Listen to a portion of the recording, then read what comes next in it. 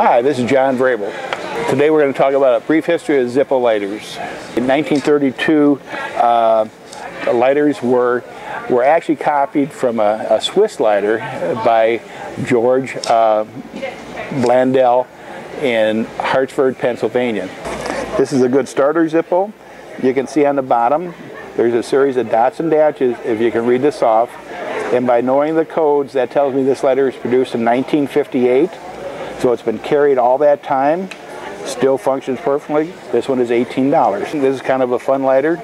There's a Zippo lighter that was used in the Rolex golf tournament.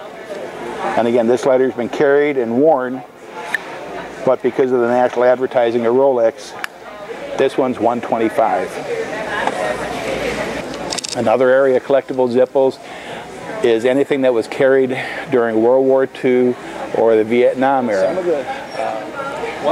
Some of the lighters have to be looked at very carefully because instead of having the old hand engraving is done to the lighters, the inside might be laser etched, which means that somebody might take an old Zippo, a plain Zippo, and just engrave new markings into it to make it look as though it came from the 60s or it was actually in Vietnam. So you have to be careful, and you have to make sure that the bottom of the can and the insert have the corresponding patent pending marks and serial numbers inside there. Long-term value of Zippos is going to stay up there because there's more and more kids that are collecting them.